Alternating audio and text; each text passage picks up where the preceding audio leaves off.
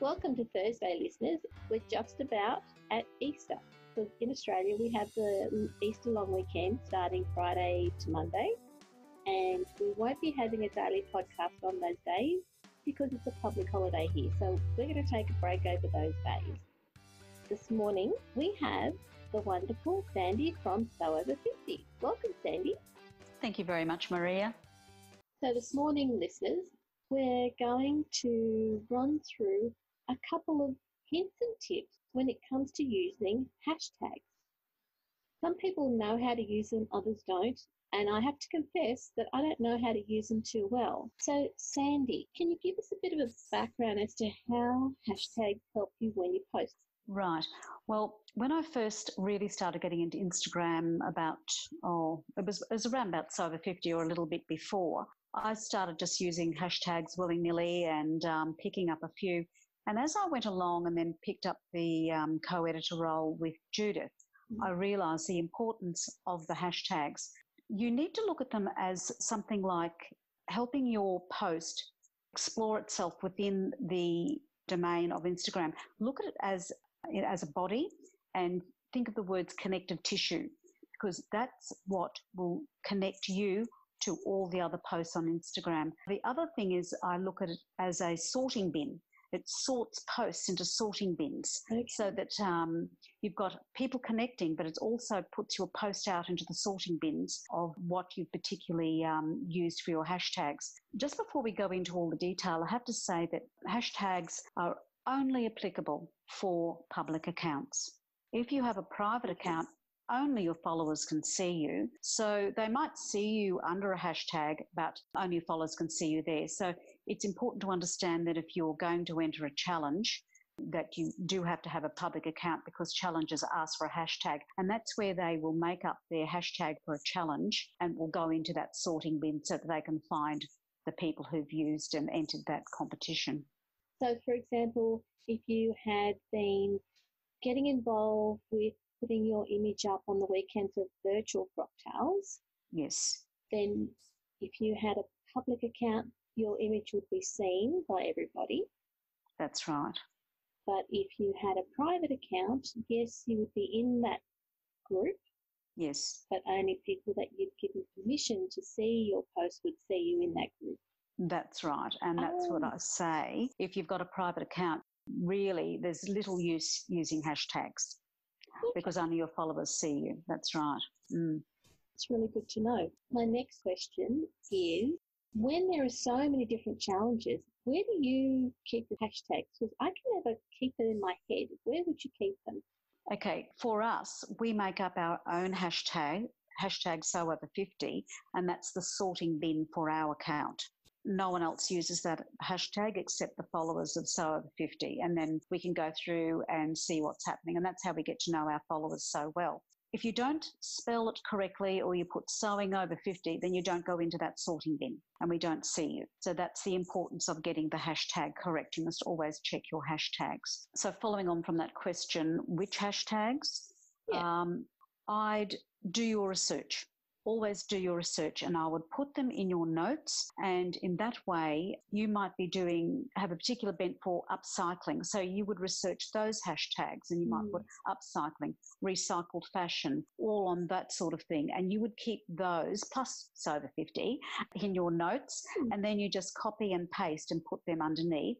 And then if you've done a particular pattern, you do that as well, but research the pattern and see what they've got. Like just thinking back to Vogue 9253. Is it Vogue 9253 that has most posts, or is it V9253? So it's this refining all the time the hashtags that are going to suit your post. In a way, if I was looking at making, a new pattern, but I wanted to do my research, like you've said, I can go to the hashtags, put that number in, yes, maybe the pattern, and have a look to see what other people have done. Right. In the reverse, as you've said, reverse, what happens is people then use hashtags as a research item, and you might get people who like your dress. They don't follow you, they come out of the blue, but they've liked what you've done because you've put your hashtag into that sorting bin of that pattern. Yes, that's right. But definitely keep them in notes. We advise that all the time. Copy and paste, and then just add the ones that are pertinent to the post. I think that's the best advice we can give, and just make sure that for our particular site, it's hashtag SewOver50. That is the only one that has all the words spelt out. All the rest are hashtag SO50, like coats, SO50, pants, whatever. Yeah, so that's it. Oh, good advice. Thanks, Sandy. Can I only put a couple of hashtags on my post? You can use up to 30. I wouldn't advise that. It just becomes too heavy and looks too needy. I think going back to the relevant tags for yourself and then copy pasting and then changing those ones. You've got to be careful of the tags you use. You might want to put hashtag I sew, but if you go to that, there's 795,000. Another one I looked up got 11 million. You're not going to be seen. And one of the things that you're doing is that you're sharing your sewing. So I would be looking at, when you're researching your tags, as to which ones to use. We use our SewOver50, we use hashtag socialist, we use hashtag sewing community, because that's what we're about. We're a sewing community, so that's why we put that out there. I think another cute one that I've seen used is hashtag sewing friends. Sewing friends, the best friends, yes. And that's a lovely one. There's a few variations. Sewing friends are the best. Then you've got sewing friends are the best friends. So you can actually see how many people have used it before you actually use it. Yes, and when you look at the hashtag at the top, you will see other suggestions across the top as well. Yeah. So you can bounce off those. And the other thing about hashtags is you can follow a hashtag.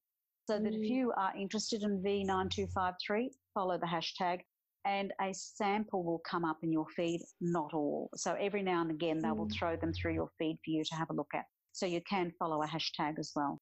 Yeah. I've noticed that, and it's quite interesting when Instagram gives you a few, that you follow this and this is what it is, and then you can make your choice.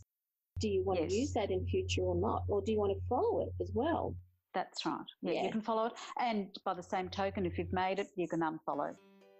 To the casual Instagram user, hashtags can either be used to spread your sewing adventures across the sewing community, or you can ignore them. The choice is yours, and we've heard from Sandy as to how you can make hashtags work for you. Thanks, Sandy, for giving us the start of this 2-part series around hashtags. There are 2 more topics that Sandy covers about hashtags, which I know you'll find really useful.